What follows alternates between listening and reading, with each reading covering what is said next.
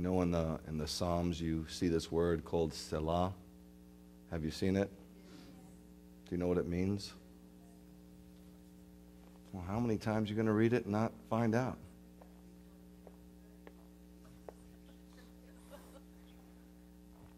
I don't mean to be hard. I just think it's crazy to read things in there and read them 1,000 times and still not know what they mean.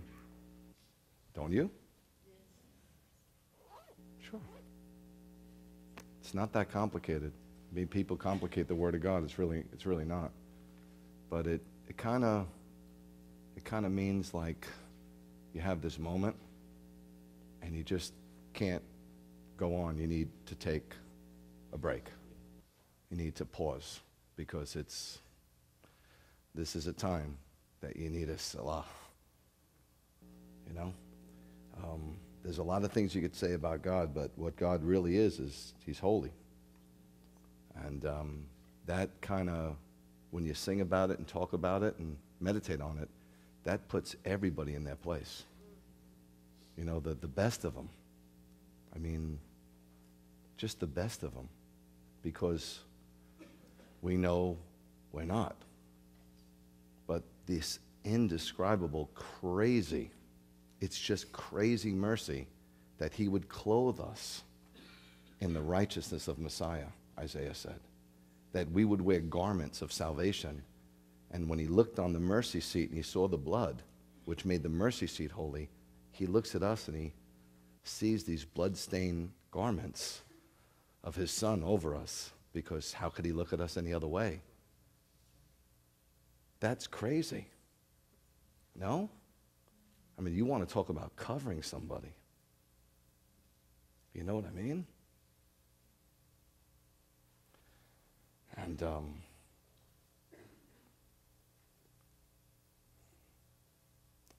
so much I want to tell you in so little time.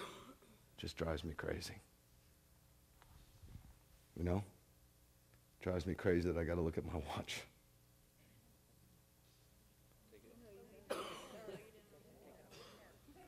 You know, I had a good friend of mine call me up this week from a church in Tennessee. It's a big church, a First Baptist church. It's really big. And he's one of their pastors on staff. They probably have about 9 or 10 pastors at least. And I'm going to go there in October, and he's just a neat guy. We've become great friends, and he has an absolute heart for God. He just loves God. He just loves Him. And he called me after Yom Teruah, and he said, I have a question. I'm going to Brazil. He started a thing that's gotten very huge. You know, Brazil has 8 million children, boys. 8 million, counted, 8 million boys, 12 years old and younger, living on the street. It's incredible. So he called me, and for some reason, when people know you're Jewish, they think you know everything. And he was talking to me about Golgotha, and he was talking to me about Moriah, and were they the same? How far were they? Because the centurion saw the veil and all this stuff, and he's really going over a lot of details. And I just came out of Yom Teruah, and how many preachers are here? Okay, so if they've done scientific studies that when you preach with passion and heartfelt, it's like running a marathon. I know you don't realize that, but afterwards, when you come up to me and you ask me a question, I can't even answer it. I'm completely done. It's not that I stay, and I'll hug you, and I'll love you, and if you say I love you, I love you. I love that part, but when you ask me something, I'm done. I'm completely done. I'm wiped out. And so I was wiped out after Yom Teruah, and he asked me, and I was like, yeah. I said, let me call you back, and the Lord was really meditating with me and talking to me, so I called him up 5 o'clock in the morning. I know he's an early riser with the Lord. I got him. I said, do you have your Bible? And I told him to turn, and I was sharing with him something about God's heart when his son, you know, and I was sharing with him because, you know, traditional rabbis do an unbelievable job with the Torah. They could show you things that a pastor could not show you in the Old Testament. Pastors do a wonderful thing with the crucifixion, but they don't necessarily tie it with the Old. But if you're a believer, you should be able to bring it together. A good Messianic rabbi can. That's what they do. They bring it together and they make it one verse, a universe. And so I was just sharing, I'm not going to share it with you, but when I was sharing this with him, I said, before I share this with you, I don't want to say his name, he's going to be here in a couple of weeks actually. I said, so many people talk to people's heads and they have information. It's good information, but you can't get to somebody's heart if you're talking from your head. Doctrine is important, knowledge is important, theology, but it's not enough. It's like the truth isn't enough with the Spirit. And sadly enough, you can be spirited and passionate and not have good doctrine. And we're supposed to be worshipers in spirit and in truth. He said that's what he's looking for, right? He said, me and my pops, we are looking for worshipers. Make no mistake, worshipers who'll worship us in spirit and truth. One without the other is, it's not even 50-50. It's not good enough. It's not right. And so I was sharing this with him. I said, do you find, because he's been around, he's a dapper guy. He's just a handsome, he's a pilot, and he's like 65, but he's dapper. He looks like an Air Force dapper, he's just really, and he's sharp, and he's a gentleman. He treats his wife right. He's a gentleman. He's a gentleman in every sense of the word. And I said, would you agree with that? And he says, brother, that's what we're missing in the pulpits. And he's been around. His son's a pastor. He's been around forever. He said, that's what we're missing. We're getting information, but we're not getting the heart of God. And I said, okay, I agree. I just want to see if we were on the same wavelength. And I shared this thing with him that one day I'll share with you, just a revelation I got recently. And there was silence. When you're talking on the phone and there's 15 seconds or 20 seconds of silence, that's a long time. Just try it next time. When you're...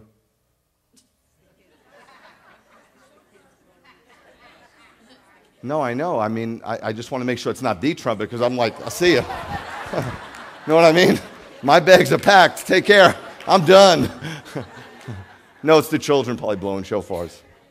The next time you're on the phone with somebody, really, just don't say anything to them when they ask something for about 20 seconds. You'll see they'll get real nervous. It's a long time. So he didn't say anything. So I thought the phone died because I didn't charge it the night. So I'm looking at it. I'm ready to click it and call him back and say, I'm sorry, we got disconnected. And he just started wailing, just weeping over this revelation of God's holiness. Doesn't that just say it all? I mean, that's seen in Revelation 4. You've got the living creatures who are the guardians of God's glory, and they're just singing it over and over again to God. Right now they're doing it. And you got these elders who have crowned, the crown of righteousness. They're crowned, and they can't keep it on. They just put it down, and God says, pick it up. They pick it up, then they put it down. They can't keep it on their head.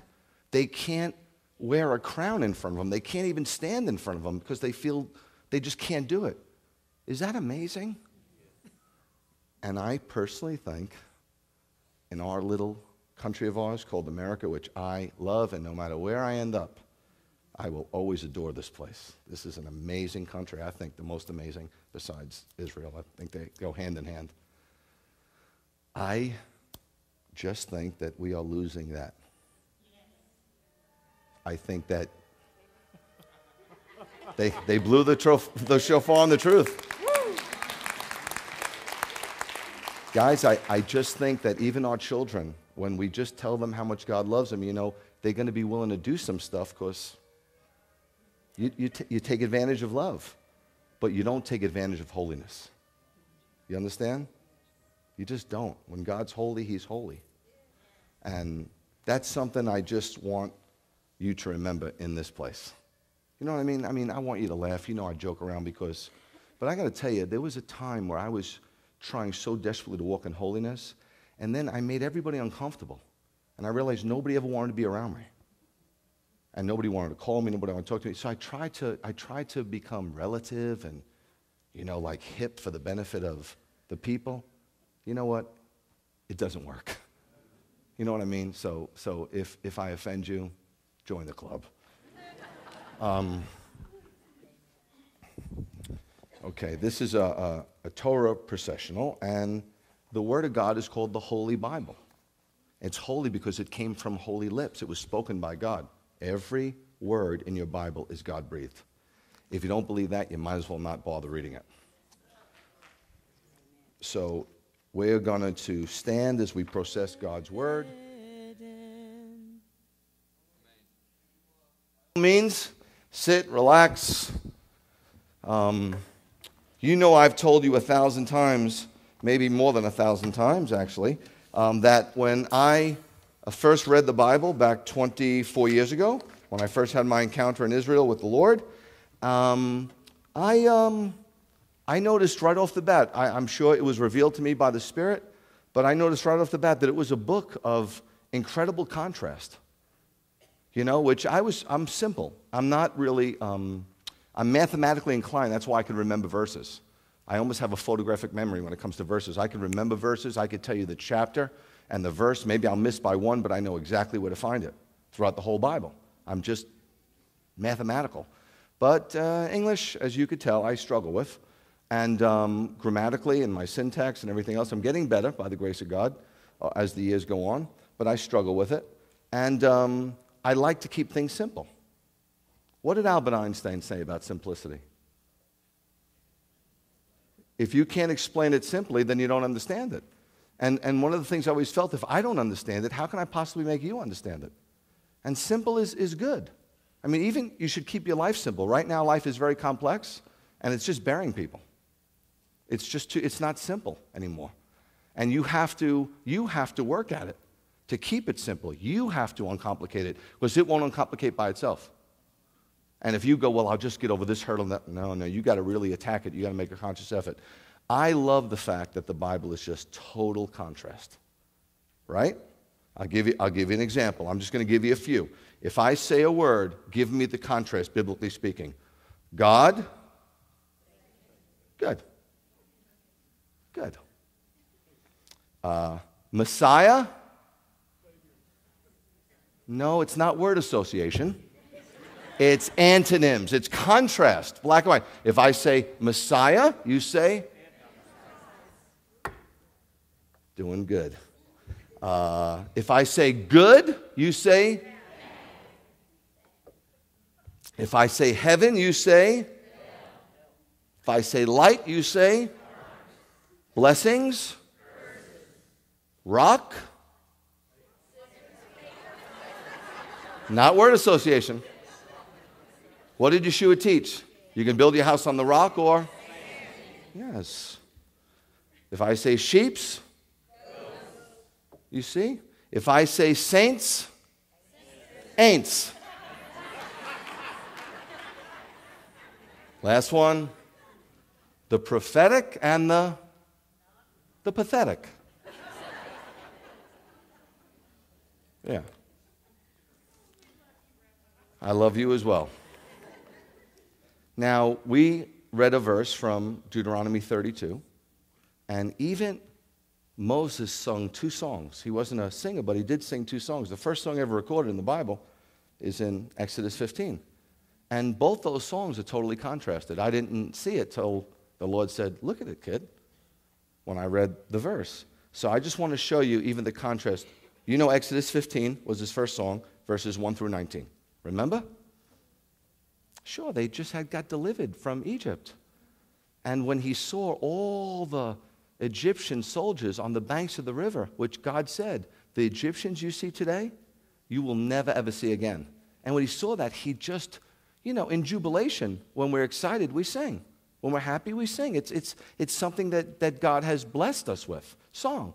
And so he just bursted out into song. I think it was a song that God gave him, but spontaneously. So let's just look at a few verses. I'm not going to go, we've got a lot to cover. Okay, so this is the beginning. It says, then Moshe and the people of Israel sang this song.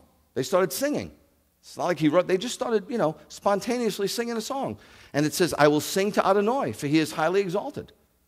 Okay? This is basically starting out the song, who God is. Okay? The horse and its rider he threw in the sea. Yah is my strength, and my song has become my... So God is our strength. God is our song. That's what we sing about. There's no other song worth singing about than about him. And he's our salvation. Okay? Strength, song, salvation. Simple. This is my God. I will glorify him. I will give him glory. He's my God, and I will glorify him. My Father's God, and I will exalt him. I'll lift him up on high. So this is who he is. And then I'm just going to skip verses 8 through 13. This is what he's done. Okay? With a blast from your nostrils, the water piled up. Can you imagine? The Red Sea. And I know a lot of people watch movies. Please don't get your theology from movies. Because in the movies, it's like this wide, right? Well, 2 million people to walk through this, they'd still be walking through it right now. Do you follow? It was over a mile wide for 2 million people to walk through in one night. So it's not like he just went, it's, a mile. That's huge. With a blast of your nostrils, the water piled up. The water stood up like a wall. The depths of the sea became firm ground. The enemy said, I will pursue and overtake, divide the spoil and gorge myself on them. I will draw my sword. My hand will destroy them. You blew with your wind. The sea covered them. They sank like lead. And then he goes, this is the famous song in Judaism, Michamocha. Okay, it's just sung in conservative synagogues, Reformed, Orthodox. Who is like you? It's rhetorical. It's a beautiful song. Who is like you? And it was first sung by Moses. He's saying, who is like you? It's rhetorical. He knows there's nobody like, but he has to ask this rhetorical question. Who is like you, Adonai, among the mighty? Who is like you? Sublime. I love that. Sublime. In holiness. Holy.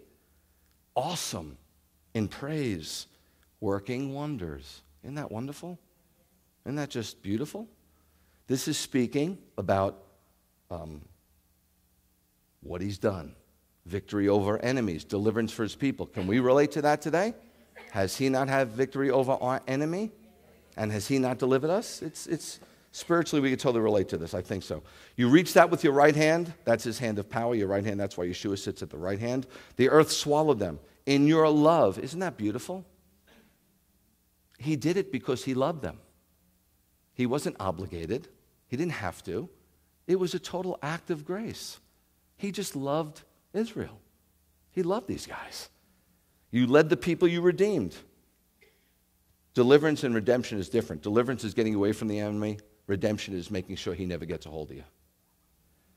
In your strength, you guided them to your holy abode, okay, his tabernacle.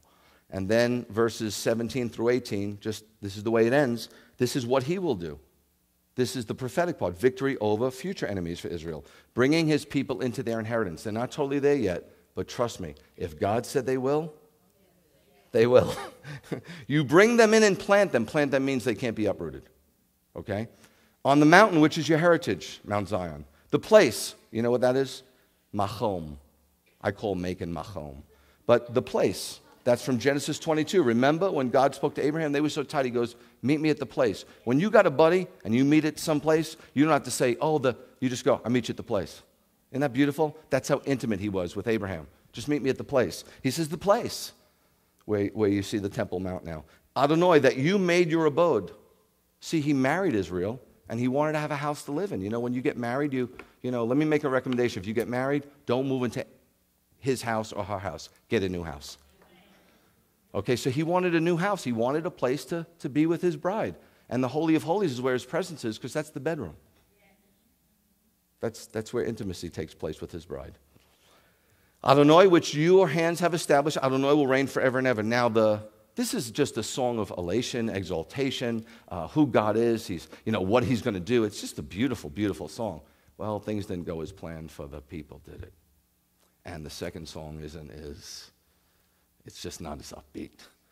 You see that in Deuteronomy 32, 47 verses, a song. I'm just going to give you a few.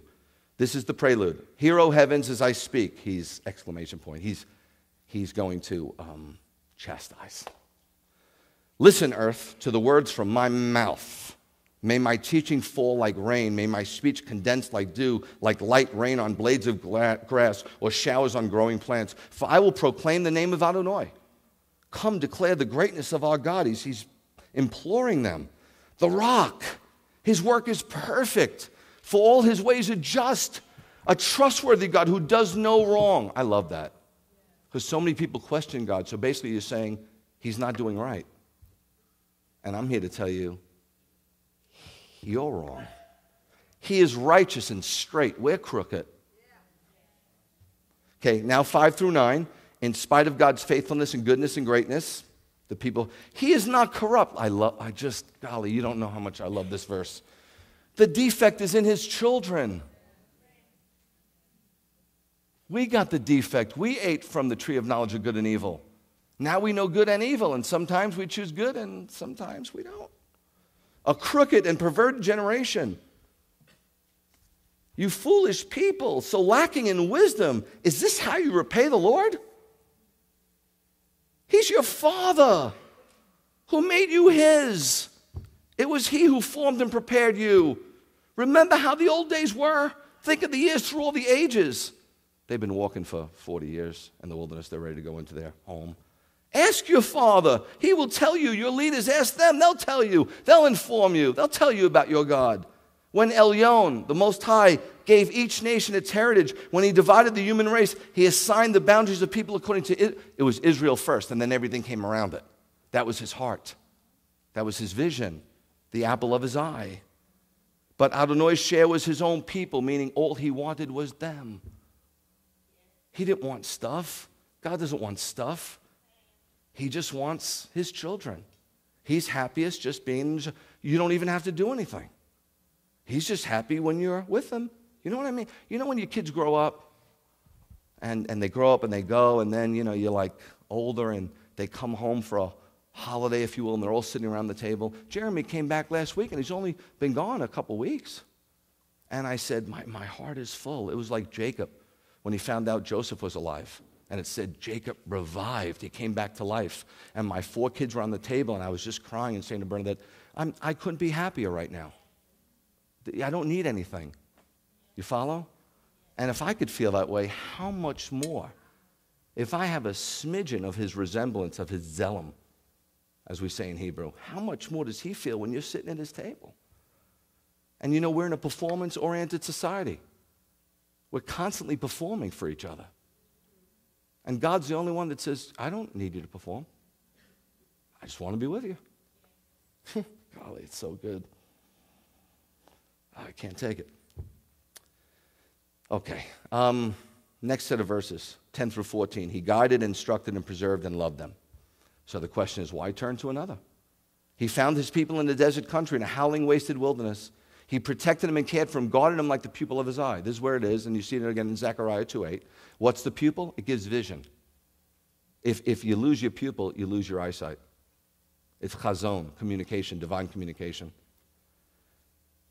Israel is the apple of God's eye. When you even remotely say something derogatory about Israel and the Jewish people, you are taking your finger and poking your father right in the eyeball. Like an eagle that stirs up her nest. You know what that means? An eagle, when the eaglets have to fly, you know, they're very comfortable. An eaglet's nest is incredibly comfortable. It's like a Tempur-Pedic, man. It's like totally comfortable. Because they set it up that way, but when it's time to fly, they stir it up. And then the eaglet's like, what's going on? And mama says, it's time to fly. And so she takes it on the wings and tilts, and they fall. And they don't know how to fly. Scoops down, picks it up right before they hit. If you ever watch it, it's beautiful. Scoops down, and then they start flying. This is what we have to do with our children. Make it comfortable. Don't make it too comfortable because they will come back. Once they fly, change the locks. Adonai alone led his people. You see what he's saying? No alien God. No, God's saying, me and me alone. He made them ride on the heights of the earth. They ate the produce of the fields. He had them suck honey from the rocks and olive oil from the crags, curds from the cows and milk from the sheep. With lamb fat, he's Bashan. The cows of Bashan are the most beautiful cows as far as, you know, if you like beef. But what he's saying here is when you guys, you know, like I provided for you with the best of stuff in the wilderness. Like I totally provided for you. Why? I love you. I mean, I love you. I gave you sparkling wine from the blood of grapes. I mean, I love you. And then, sadly enough, 15 through 20, they played the fool. They played the harlot. But Yeshurun, you know what that means? Anybody know? Upright. It's Hebrew. You know what it is? It's a pet name. You know how you have a pet name sometimes from the one you love? God has a pet name for Israel. Even when they feel downcast, he says, no, you're my upright one. And if anybody, listen to me. If you don't hear anything, I learned something years ago before I knew the Lord. I used to work security in bars. If you have 2 brothers that are fighting and they're intoxicated, don't get in the middle of it. Listen to me. Can you imagine, how many guys are married here? Okay, stand up for a minute. Just picture me going over to your wife and not just disciplining her, but knocking her around a little bit. Now, you know my protocol here, right? My wife and Denise and all of you know it. If you ever want to come to me at counsel, it's never going to happen without them being there. That's why we have a women's counseling. I don't do it. And I'm not going to emasculate any guy. If you don't want to read the Word of God and you don't want to be the head of your household, that's between you and your household. But that's your household. If you want my help, I'm here, but I'm not going to meddle because it's your household. You take care of it. I don't have the authority, I don't have the right, biblically speaking, to meddle. You understand? And if a woman says to me, well, you know, Rabbi, my husband doesn't really know the Bible like you do. Well, first of all, I'm a rabbi. I can help. Second of all, I didn't marry him, you did. What my recommendation to all you that are standing is, don't let your wife be the high priest of the house. You understand? Don't you do it. No way. She needs a leader. You need to be that leader, okay? But my point is, can you imagine me going over and straightening out your wife? Listen, God could straighten out Israel, but don't you try. You understand? Because you're messing with his wife. You can sit. Yeshua grew fat. You know how that works, right? Complacency. I'm doing good. Everything's fine. You know, you see it. Listen, you'll see it in societies. When I go to Africa, Nairobi, people are fat. They make a lot of money. You go to the bush, skinny. India, in the capital, fat. You go to where we have our ministries, you'll never see it. Never. You follow? Because they got a lot of stuff. They sit around and eat and get fat. It happens to all of us, right? But the physical part is showing what's going on spiritually. You follow? He abandoned God, his maker. He scorned the rock, his salvation. They roused him to jealousy with alien gods, provoked him with abominations. They sacrificed to demons, non-gods, gods. Now, as I read this, I know how many of you have said in the past, wow, I mean, how could they start arguing in Exodus 16? They were only out 1 month. They saw all these miracles. How could they do this? Come on. You've heard it from the pulpits and you've said it. I got news for you, buddy. How could you do it? They didn't have the Holy Spirit. You got it. If they were here, if the Israelites were here, they would say, wow, we didn't have communication with God. We had to send one guy in. We didn't know what was what. You get to talk to him 24/7. We didn't have power. You have the Ruach HaKodesh. You have a piece of God's Spirit in your tabernacle. You have the power of God. How do you do it? How do you sin? You follow? When one lives in a glass house, one should not cast stones. They ignored the rock who fathered you. You forgot God who gave you birth. Adonai saw and was filled with scorn at his sons and daughters' provocation. Look, some of you, your sons and daughters have done really jacked up things, and you get mad. It's okay. That's called righteous indignation. You should. You should. You shouldn't just go, it's okay. It's not okay. Especially when you're sacrificing on their behalf. Thank you. He said, I will hide my face from them and see what will become of them. For they are a perverse generation. It's so sad. This is not, see, I said this song is a contrast, right? I told you the whole Bible's contrast, and I told you this was going to be a different song. Okay, 21 through 24. We're almost there. He set Israel aside. Why? He had a plan. He had a plan. See, if he didn't set Israel aside, you wouldn't be here. You wouldn't be a believer. You'd be cutting yourself and throwing your kids to the fire. You wouldn't even have the Word of God. You wouldn't even know him. He did this. Isaiah said he blinded their eyes so you can come in. You owe him and you owe them. They aroused my jealousy with a non-God, provoked me with their vanities. I will arouse their jealousy with a non-people. See, God had a plan. It's not like this took him off guard. Oh, what are we going to do now? Gabriel, quick. Come, we have to have a meeting, emergency meeting. My children of Israel, they're my children, they're not paying attention to me. He had this plan all along, before the foundations. Nothing gets him by surprise. For my anger has been fired up. It burns to the depths of Sheol. That's the grave. That's not hell. Devouring the earth and its crops, kindling the very roots of the hills. I will heap disasters on them and use up all my arrows against them. Fatigued by hunger, they will be consumed by fever. Did that not happen to the Jewish people? Yes. It absolutely happened to them. But this is the greatness of God. Look at the last 3 verses. It talks about God's vengeance and God's vindication. It says, they arouse jealousy with a non-God and provoke me with their vanities. I will arouse their jealousy with a non-people. Vengeance and payback are mine. For the time when their foot slips, for the day of their calamity is coming soon. Their doom is rushing upon them. Yes, Adonai will judge his people, taking pity on his servants. When he sees that their strength is gone, that no one is left slave or free, he says, I'm going to vindicate them. Not because they're good, because I made a promise. I made a promise. And what was the promise? We love this verse. God will never forsake or leave. That means God will never let go or drop. In the Hebrew, it means I won't let go of you, I won't drop you. But this is the key, children. He said that to Israel. That was in Deuteronomy, and it's repeated one place. The book of Hebrews. And the book of Hebrews was written to Messianic Jews. So if you're grafted, you can claim it. If you're part of the Commonwealth, you can claim it. And you should claim it. But let it be known, he spoke that to Israel.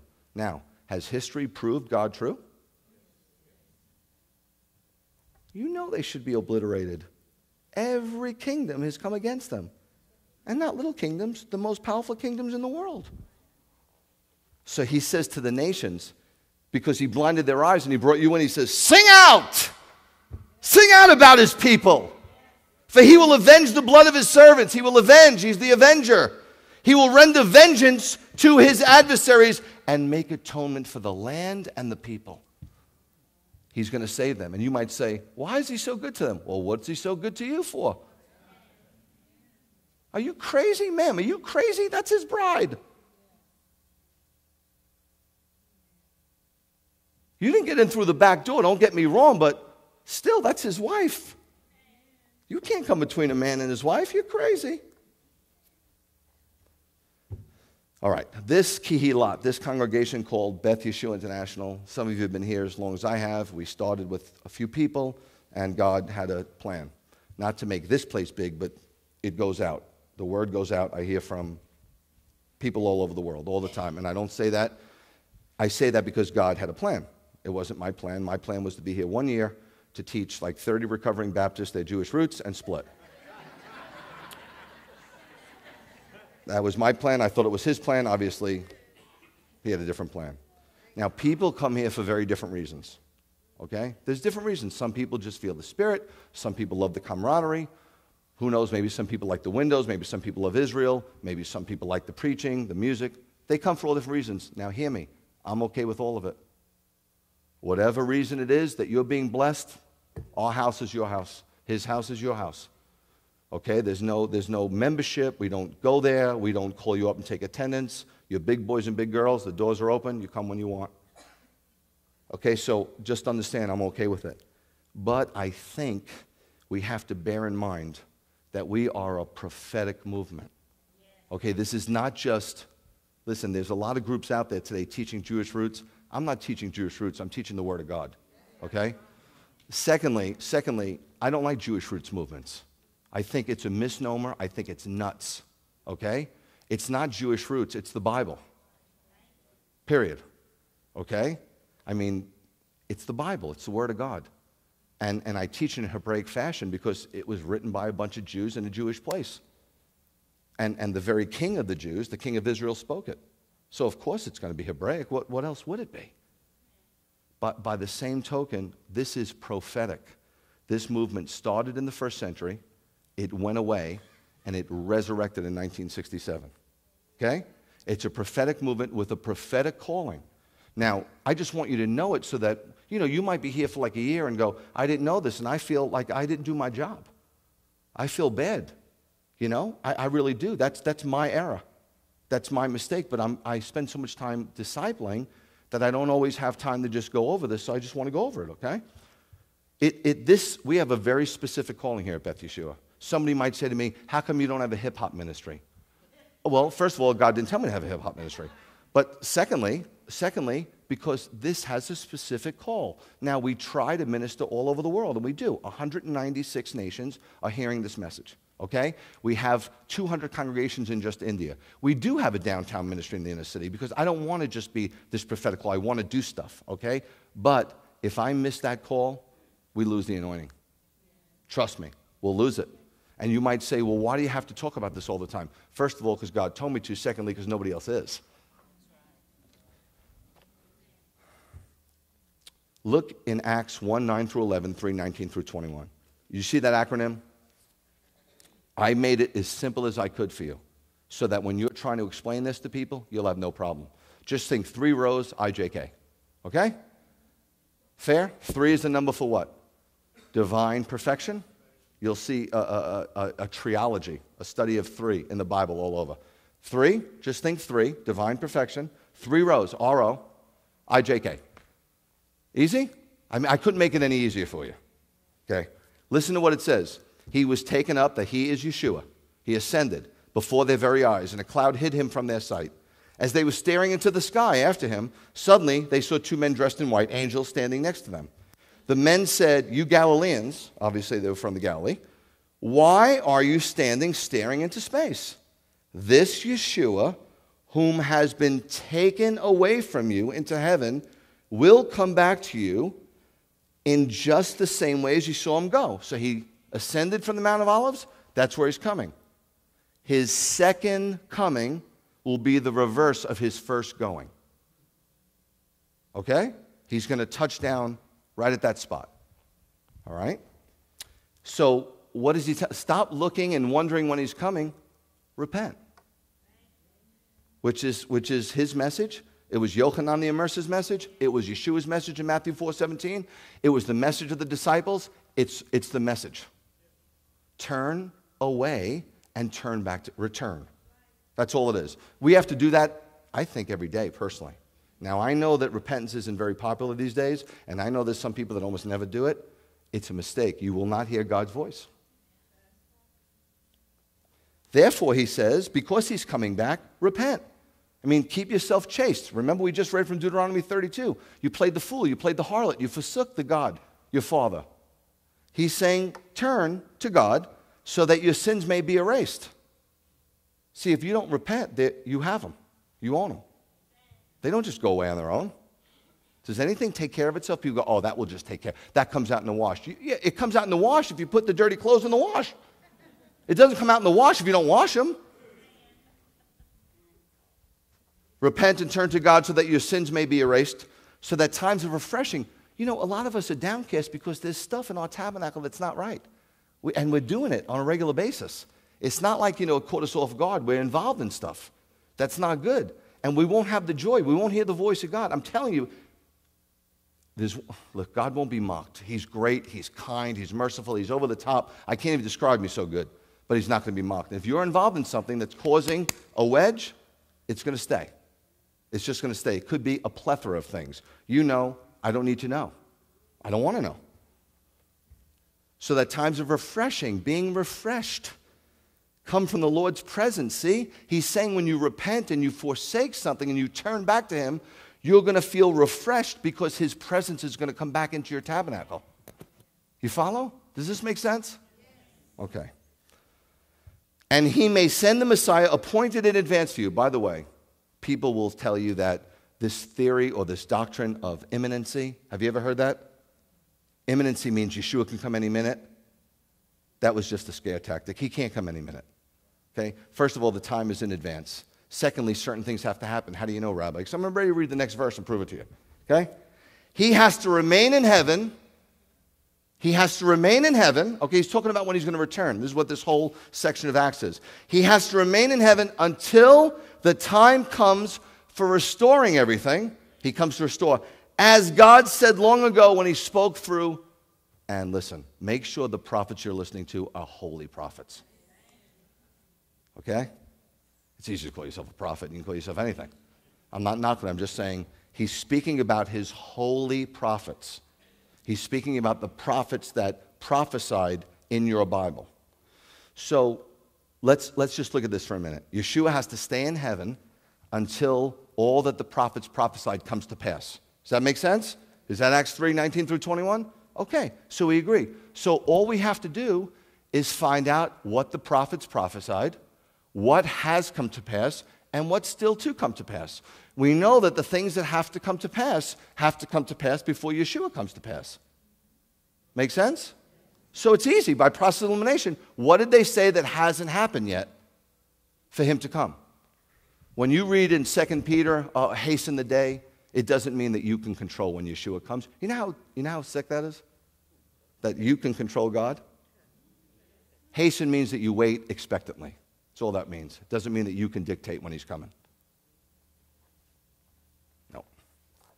Let's figure it out, okay? First, we want to hit ROI. The prophets spoke about the restoration of Israel. They said that there would be a day when Israel's restored. Now, she laid in ruins, right, from 70 on. She was trampled, destroyed. They pulled apart the rocks to get to the very gold. They killed 1 million Jews. In 135 with the Bar Kokhba rebellion, they killed another 1 million Jews, and they cast every Jew out of Israel. And they were gone. The people were gone. No Jews in Israel. They were scattered to the nations, and the nation laid in ruins. In the 1800s, nobody even wanted to go there. It was, you can't imagine. It was worse than a swamp. So let's see what they said about this, okay? There are 700 scriptures. I'm not going to give you 700. I'm just going to throw scriptures at you like boom, boom, boom. It's up to you to study, okay? Let's take a look. First, way back in the Torah, right? Before they go into the land, Adonai your God will bring you back into the land. Now, look, he prophesied this 3,400 years ago. We didn't know it wasn't going to be until 48. But it was a long time because of things that the Israelites weren't doing. But in 48, was the nation born in a day? According to Isaiah 66, 8. Can a nation be born in a day? It's rhetorical. No, but with God, all things are possible. Was it? Yes, overnight. Every nation came against it. The United Nations said, you're done. England said, you're done. We're going to blow you off the face of the earth. How'd they do? Okay, you will possess it. He will make you prosper there, and you will become even more numerous than your ancestors. True? Absolutely true. Let's take a look at another verse. Isaiah 49. Restoration of Israel, ROI. For your desolate places and your ruins and your devastated land will be too cramped. It is too cramped. Do you know that forever there were more Jews living in the United States than Israel? Forever. Now there's more Jews in Israel than the United States. And you know how big it is? Hey, put 6.5 million Jews in metro Atlanta. Israel's tiny. Tiny little place, 7,900 square miles. Tiny. 8 million square miles of Arab territory. 7,900. 7,900. Little. But there's going to be a time when it's going to be too cramped. It's too cramped right now. It's too cramped right now. Now, Isaiah said this 2,700 years ago. But what I'm trying to get you to see is you're living in the day that Messiah is ready to return. The day will come when the children born, when you are mourning, will say to you, this place is too small, Mommy. Give me room. And when Yeshua comes back, it's not going to be 7,900 miles. Because what God promised us is not what we got. Because all we keep doing is giving it away to hopefully get peace. And you give it away, they blow you up. Give it away, they blow you up. Give it away, they blow you up. And the world goes, eh. And the Christians say that. Apartheid. It's not apartheid. God gave them the land. You have an argument? Argue with God. That's why I give 100 verses. You know why? Because you can't yell at me. You got to yell at God. Argue with him. I'm just giving you the word of God. I'm not doing nothing. Look at Jeremiah. The days are coming, says Adonai, when I will raise a righteous branch for David. Righteous branch for David. What did they call him? Son of David. He will reign as king and succeed. He will do what is just and right in the land. In his days, Judah will be saved. She's not saved yet. Yeshua comes, she's saved. Israel will live in safety. And the name given to him will be Adonai Tzachenu. That's one of the names of Yeshua. Adonai, the Lord, our righteousness. Okay? Let's keep going. This word came to Yirmiyahu, Jeremiah from Adonai. This is what Adonai, the God of Israel, says. Write all the words I've spoken to you in a scroll. For the day is coming, says Adonai, when I will reverse the exile of my people. Israel and Judah, says Adonai. I will cause them to return to the land. This was said 2,600 years ago. What can I tell you? It's a long time, but you're living in it. You're not living in Jeremiah's day. You're living today, man. Thus says Adonai, I will return Jacob's captives to their tents. I will take pity on his dwellings. Cities will be rebuilt. Tel Aviv. Have you been to Israel? Do you know what that place is doing?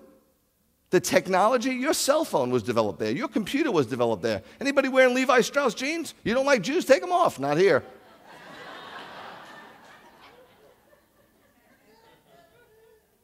Do you have any idea the amounts of medicine? Anybody dealing with diabetes?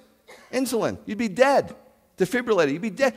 Streptomycin, polio, penicillin. You have no idea. That little 7,900 square mile, they supply Europe with 20% of their citrus. They've got the best watermelons growing in the desert. All I'm saying is, I'm not giving them the credit. I'm giving your God the credit. Okay? I'm just telling you it's happening. Okay? I'm trying to get you excited because there is no reason why you shouldn't. And your focus has to change. Otherwise, you're going to be miserable.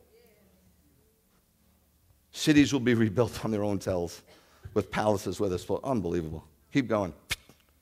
Here's what Adonai Tzivot, the Lord of heaven's hosts. The God of Israel says, this expression will be used again in the land of Judah and cities, for I have returned the exile. May Adonai bless you, home of holy mountain. Keep going. I'm just going to fire them out at you. For here's what Adonai says, just as I have brought this complete disaster, so I will bring on them all the good I've promised them. Yes, people will buy fields for money, sign the purchase contracts. Listen, this is unbelievable what's going on there. In the Negev, man, you got date palms that are in the desert. Best dates you've ever had in your life. Unreal. Let's keep going. Here's what Adonai says. You say that this place is a wasteland with neither people nor animals? It was. Judah and the streets of Jerusalem are desolate without people, no inhabitants. There will be again. Sounds of joy. You go there every day. There's a wedding at the Western Wall. Sounds of joy and gladness and the voice of bridegroom and bride, the voice of those who sing. Give thanks to Adonai. Hodul Adonai. For I will cause those captured from the land to return. You get the picture, right? Restoration of Israel. It's not, this is what the prophets prophesied. And because it's coming to pass now, Israel is restored. Yeshua is soon to come. At least this part of it. Let's find out a little bit more. Let's keep going. Let's go to Ezekiel for a minute. Look at what this says. For here is what, I'm giving you the major prophets, Isaiah, Jeremiah, and Ezekiel. For here's what Adonai Elohim says, I am taking over. This if this doesn't touch your heart. He says, I will search for my sheep and look after them myself. Like, you know what? The shepherds ain't cutting it. You guys ain't cutting it. I'll go get them myself. That's beautiful, huh? You know what I mean? Sometimes you got to take things in your own hands, yes? Just as a shepherd looks after his flock when he finds himself among the scattered sheep, so I will look after my sheep. I will rescue them from all the places. There were 50 Jews in Jakarta, Indonesia. God said, you're coming. They went. All the Jews in the Arab countries, they're there. Jews in Ethiopia, there. There's only one Jew that's got to go, and that's the American Jew, and they're going. The planes are landing as we speak. I'm telling you, I'm not making this stuff up. It's exciting. They'll have rich pastures. Amos, I'm just going to give you one minor prophet, okay? Just one minor prophet. It says, when that day comes, I will raise up the fallen sukkah, the tabernacle of David. I will close up its gaps, raise its ruins, rebuild it. The days will come, says Adonai, when the plowman will overtake the reaper. He's going to be reaping. He's like, come on, get it up. We got to plant more. They're flourishing in terms of, the only reason they're struggling too is because they got to spend all their money on security. Because everybody wants to kill them. You know that area, Gush Katif? They gave it up. 8,400 people were living there because they wanted to show the world, look, we'll give it up. And the bulldozers came in. And I have a friend, we have a friend who's a lieutenant colonel. He had to go in there and pull his own people out. He said he didn't sleep for a week. Pulling your own people out and watching bulldozers break down their synagogues. The people were screaming. He was screaming. And then what did they do when they moved into Gush Katif? Fire rockets. Guys, I'd like to tell you that's not the truth, but wake up and smell the coffee. Really, just come on. I mean, do you like truth or you want to live in a cloud? I'm not sticking up for them. I'm telling you the truth.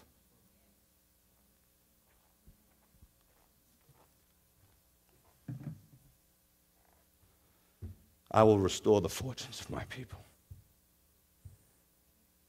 I'm here till I have to be here. Okay. But I'm ready to roll and see Messiah come. That's the restoration of Israel. Now, ROJ, the revival of the Jewish people. You know, they used to say, you don't look Jewish. Tell me what a Jew looks like. Does the guy with the kippah look like a Jew? There's a ton of black Jews. Because the Jews were scattered everywhere. So the prophets prophesied the restoration of Israel. It's done. She's restored, correct? She's restored.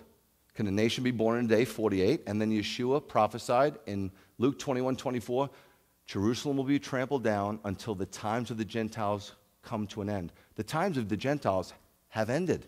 In 67, Jerusalem was back in the hands of the Jewish people. That prophecy was fulfilled in 67. The restoration of Israel that the prophets prophesied, done, check it off. Now let's take a look at this.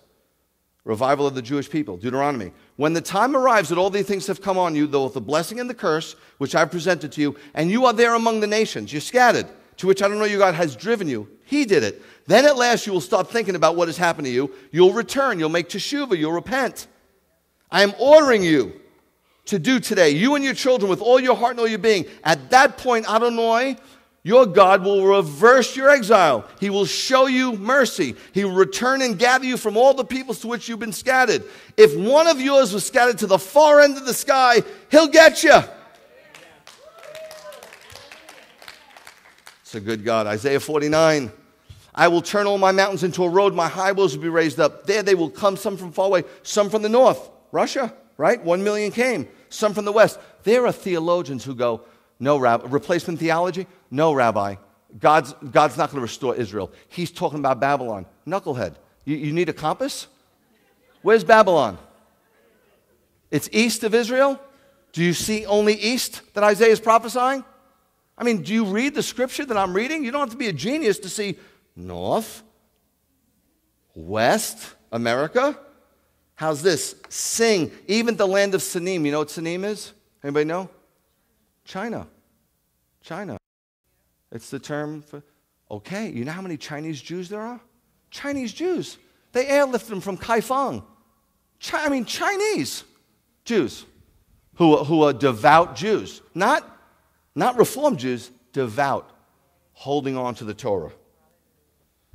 Sing, heaven, rejoice, earth, break out in song, you mountains. He's like, if you don't sing, I'll get the mountains to sing about it. Don't you understand what this is depicting? This is showing you that you have an amazingly good Father. A Father who will never turn on his people. If he turns on them, then he can turn on you. If they don't have a leg to stand on, you don't have that leg to stand on. If he breaks the Abrahamic covenant, then he could break the new covenant. Don't you see that by him providing for the Jewish people and you speaking that, you're providing security for yourself? And when you say he forsook them, you are putting words in God's mouth. And it's not good to do. It'd be like somebody saying, oh, Rabbi Greg doesn't love his kids, right? That would be a terrible thing. Terrible thing. But to say that about God, it's beyond terrible. It's demonic. It's called a demonic doctrine in the Bible. That is and you know what? Listen, no offense. You could have a pastor who's as sweet as can be. He might be the nicest guy. He might be the greatest. If he's preaching that part of his ministry is a demonic doctrine. 99% could be great, but I'm telling you that's demonic. It's demonic. For Adonai is comforting his people, having mercy on his own who suffered. But Zion says, Adonai has abandoned me, which some people say. Adonai has forgotten me. Can a woman forget her child at the breast as she's breastfeeding and show no pity? Rhetorically saying, well, yeah, and it's happening today. Even if these were to forget, I would not forget you. I've engraved you on the palms of my hands. Your walls are always before me. Can you imagine saying to somebody, oh yeah, God's forgotten Israel? You hear what you're saying? You're calling him a liar. Rabbi, I'm not calling him a liar. You are calling him a liar. I'm not calling. You are calling him a liar.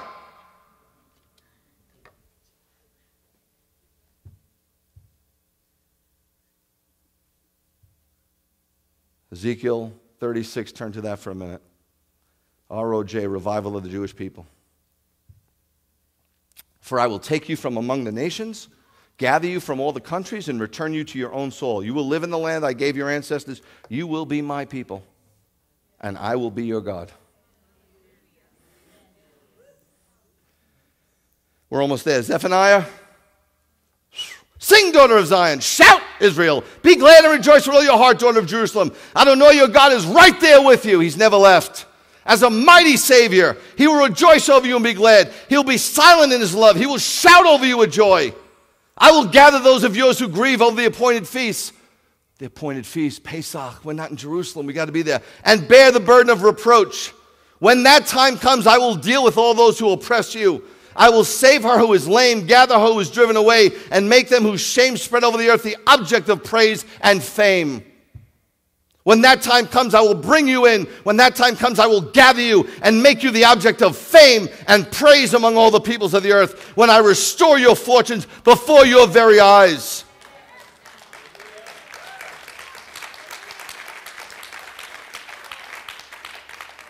Now check this out. Isaiah 43 says, don't be afraid, for I am with you. Now we quote that, we take it out of context. He's talking to Israel. It's okay. I get it. I will bring your descendants from the east, and I will gather you from the west. I will say to the north, remember this? Do you remember what Russia said? You guys, some of you are old enough to remember the Cold War. We couldn't break that. Russia said, you ain't getting a Jew. We're not letting them leave. What are you going to do about it? We couldn't do nothing, right?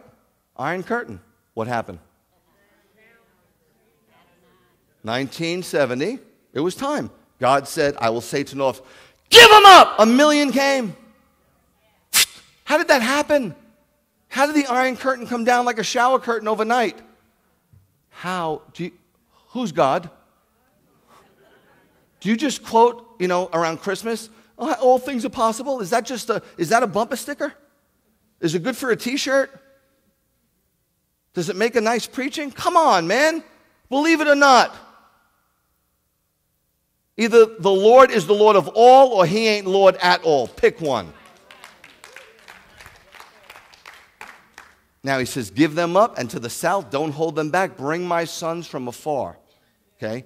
When the Ethiopian Jews, now you got to realize, Ethiopia, they're farmers. They've never seen a plane. Okay? There was an airlift called Operation Solomon, 1991, because Solomon had married an Egyptian, and they called it Operation Solomon. 14,000 Ethiopian Jews were airlifted from Addis Ababa. When they saw the plane, listen, Isaiah, they knew the scriptures, the Old Testament. You know the scripture, right? When they saw it, they knew the prophecy. They were waiting for 2,700 years. And when these Ethiopian Jews saw the plane, they went, eagle's wings. Iron Eagle, it's here. They're taking us home. Can you imagine? They knew we don't know the prophecy. Where does an Ethiopian, uneducated, black Jew know about the prophecies, and Christians who have so much information don't know squat? They saw it and they said, eagle's wings. They wept and they wept. This is the cool thing. I'm just going to tell you one little tidbit. When the plane landed, the first plane landed, they counted when it left, and when they counted on the ground in Israel, they counted again and again because it was 10 more. And they had to keep good records because they had to airlift all of them. And they kept on recounting and recounting and recounting. And then somebody brought this scripture to mind from Jeremiah. Golly jeepers. Look, I am bringing them from the land in the north, gathering them from the far, the blind, the lame, women in labor. 10 women gave birth on the plane.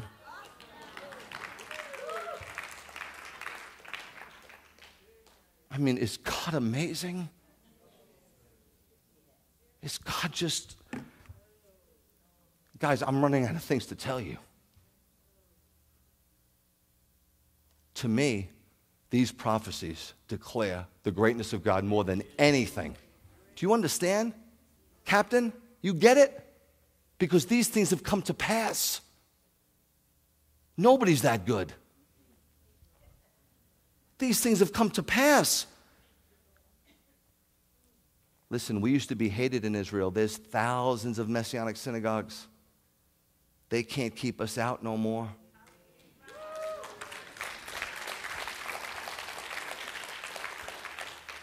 "20 years ago, if you said Messianic Jew, nobody knew. Now, everybody there knows the Messianic community. It's big, and it's getting bigger, and they are freaking out, and the devil's losing his mind."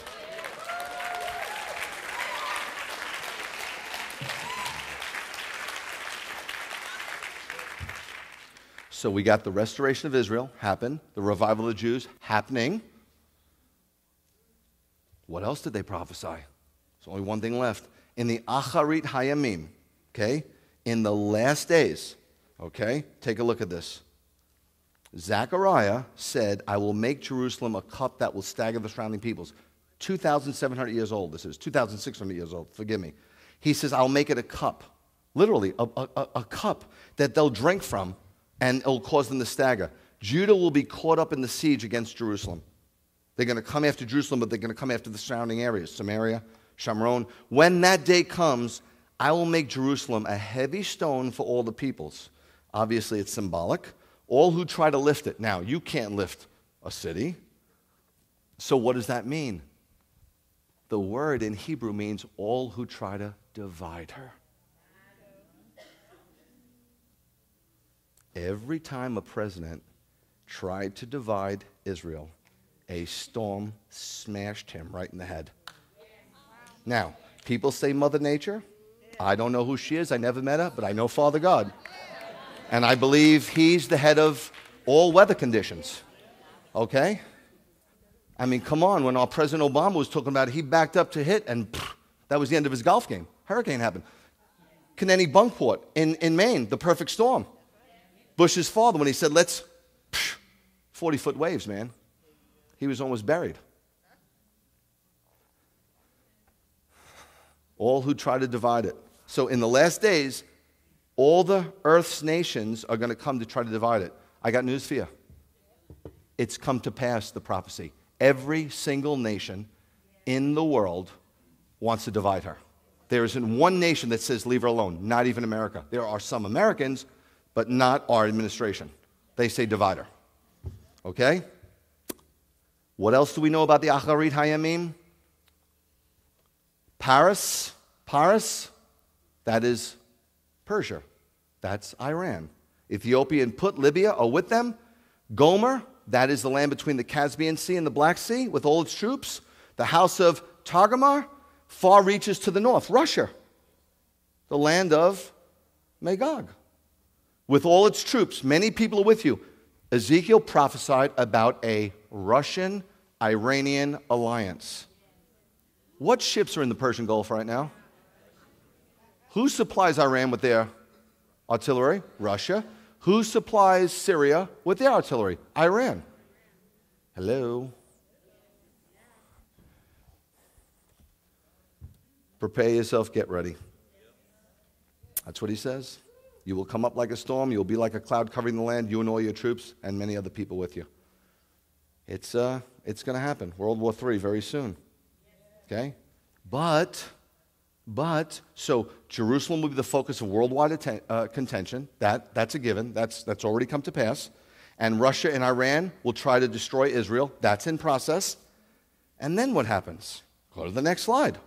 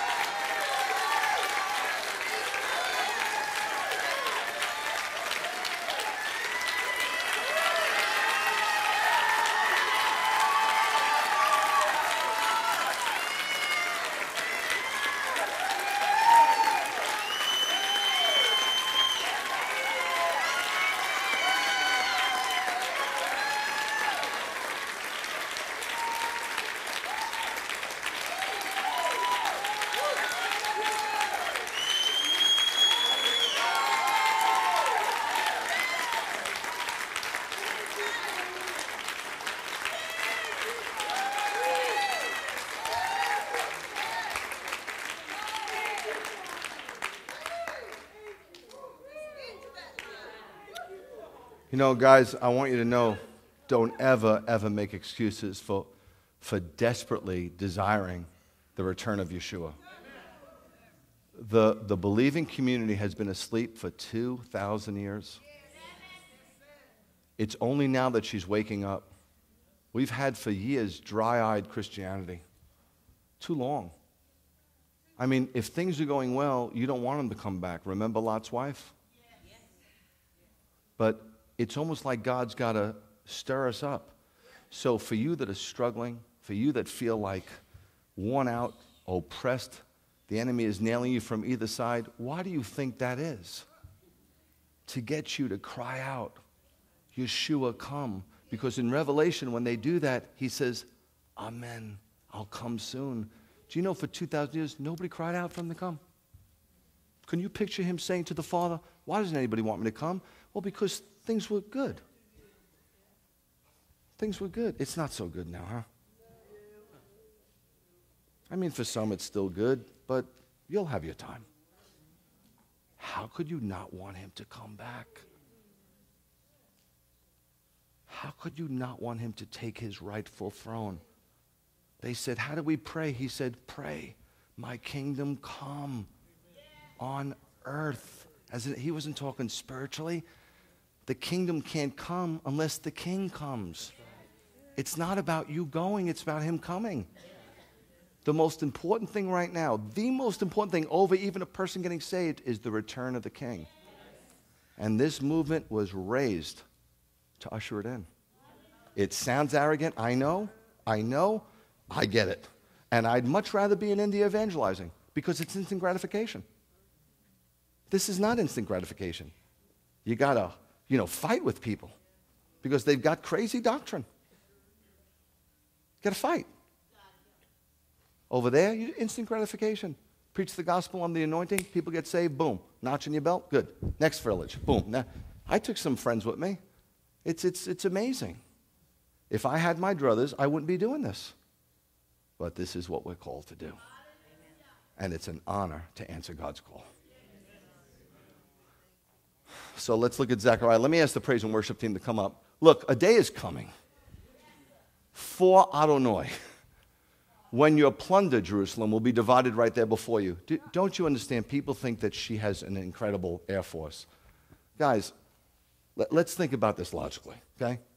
I've been there 12 times, okay? You can't tell an Israeli from a Muslim, okay? What would it take to bury them? Blow up a bus, right?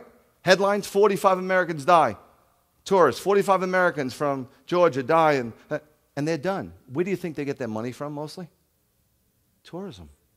It would stymie them. Do you really think it's their military? Or you think it's God? Every time I bring some of you over, you just panic-stricken. I always tell you, it's safer in Israel than it is at the Macon Mall. And whenever you go, what always happens? By the first day, you're like panic-stricken. I think you're going to hyperventilate on the plane. And then you're like, Rabbi, I don't understand. I have this amazing sense of peace.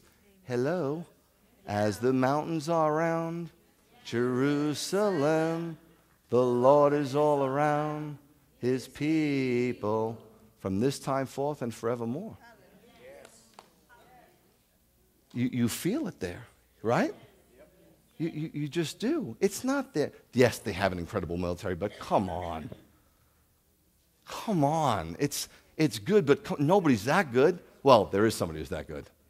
And it says in the Song of Moses, Exodus 15, the Lord is a warrior, the master of war. It'll be divided up. This is horrible. I hate this. But you know what? She's going to be in a position where she's going to finally be desperate, and she's going to cry out. And then Yeshua's going to go, I'm right here. That's what it takes. You know. Let me just ask you, when do you pray the most intense? When everything's going well? Sure. We'll be divided up, for I will gather all the nations. They're all coming, right? There's not a nation left that has not surrounded her. We're there. We're here. We're here. The city will be taken. The houses will be rifled. Okay. Then Adonai will go out and fight against those nations. Fighting is on a day of battle, meaning it will be the battle of all battles. Like the Song of All Songs, This is his fight that he's been waiting to fight for a long time. He's chomping at the bit, and the Father's saying, not yet, but soon. Not yet, but soon. Then Adonai will go out and fight. On that day, his feet will stand on the Mount of Olives, which lies to the east of Jerusalem. So Jerusalem is here, the east gate, the king's gate, the golden gate, which lies to the east of Jerusalem. It's all cemented up, and the Mount of Olives will split in half from the east to the west to make a half the mountain will move north, and half will move south. Okay? Is that possible? They've already discovered the fault line. It's there. Of course it's possible. He's going to walk, right? Who's going to be in the temple? The anti-Messiah, who's going to claim to be Messiah, and that's the abomination. He's going to kick open the gate. He's going to nail him.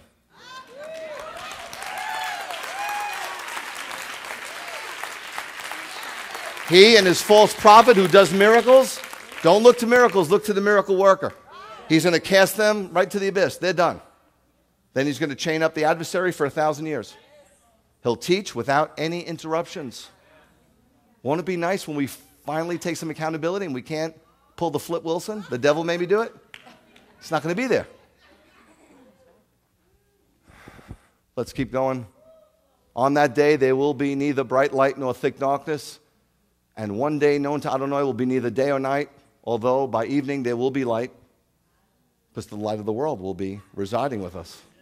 On that day, fresh water will flow out from Jerusalem. He's talking fresh water, yes, legitimate fresh water into the Dead Sea, but also living water. Half towards the eastern sea and half towards the western sea, that's the Mediterranean, both summer and winter. Then Adonai will be king over all the world.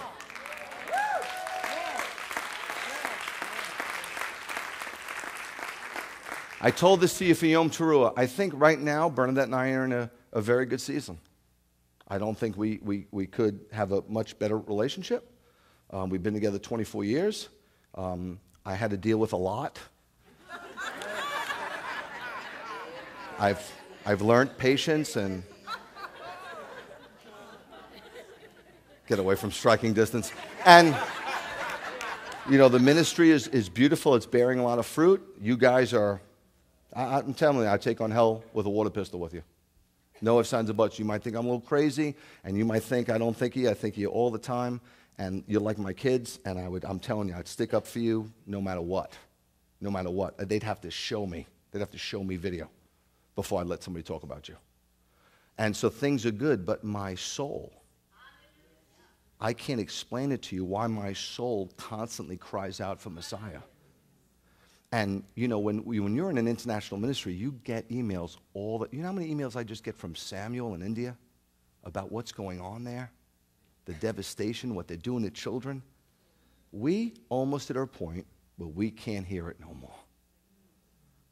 Not that I want you to stop. I'm just telling you, that's the heartache.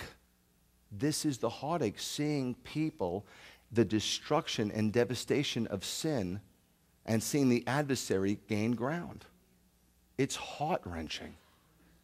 I hate divorce. I hate any molestation. I don't care, young, old. I hate the manipulation. I hate it all. I hate it. And so my soul, it's the center of who I am. It's deeper than, I'm not in control of it. It's constantly crying out for Messiah. You know what I'm talking about, right?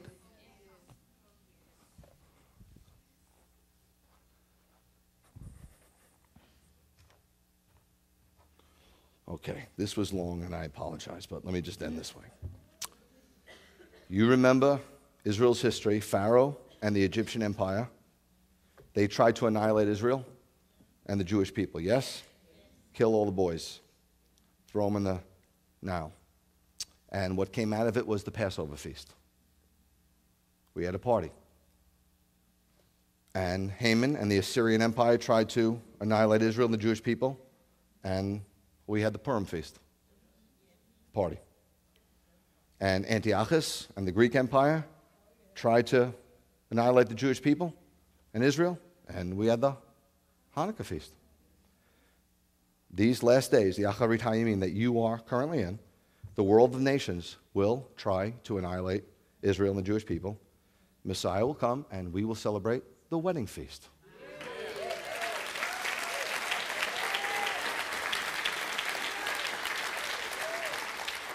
Last but not least, 4 verses. I'm going to give it to you in 3 versions because the Lord said so. When Yeshua was teaching about the last days in Luke 21, this is what he said. There will appear signs in the sun, moon, and stars, and on earth nations will be in anxiety and bewilderment at the sound and surge of the sea, as people faint with fear at the prospect of what is overtaking the world. For the powers in heaven will be shaken, and then they will see the Son of Man coming in a cloud with tremendous power and glory. When these things start to happen, stand up. Hold your heads high, because you are about to be liberated.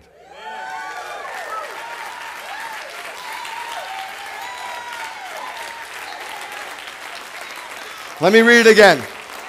Stand up, enjoy yourself. Let me read it in the New Living Translation, just for those who like the New Living Translation vernacular. And there will be strange events in the skies, signs in the sun, moon, and stars, and down on earth the nations will be in turmoil, perplexed by the roaring seas and strange tides. Have you not... Listen, do the study on it. Yes, there's always been tsunamis, but not like now. The courage of many people will falter because of the fearful fate they see coming upon the earth, because the stability of the very heavens will be broken up. Then everyone will see the Son of Man arrive on the clouds with power and great glory. So when all these things begin to happen, stand straight. Look up. For your salvation, Yeshua, is near. Last but not least, it will seem like all hell has broken loose. Sun, moon, stars, earth, in an uproar, and everyone all over the world in a panic. The wind knocked out of them by the threat of doom, the powers that be quaking. And then,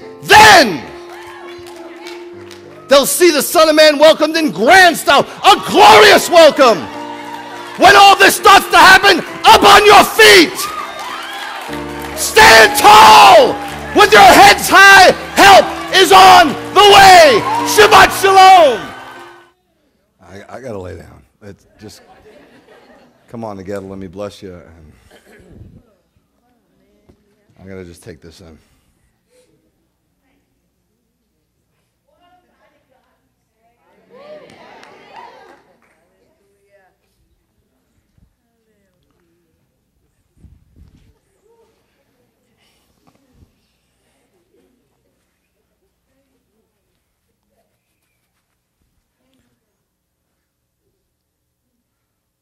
You know how pleasing this is to him.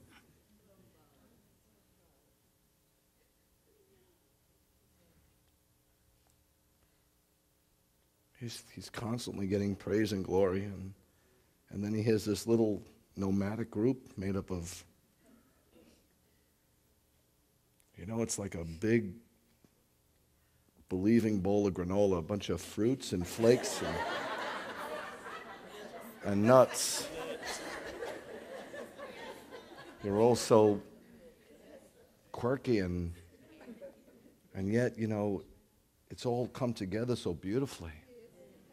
And you got this little, group just screaming out, come, out of Macon, Georgia. Who would have thought?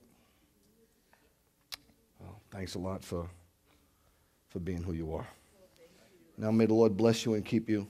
May the Lord make his face shine upon you, be gracious unto you. And may the Lord lift up his very countenance upon you and give you his peace. In the name of the Prince of all peace. Yivarechecha Adonai v'yishmerecha. Yo'eh Adonai pono v'elecha v'hunecha. Yisa Adonai pono v'elecha v'yasem lecha shalom. Shabbat shalom.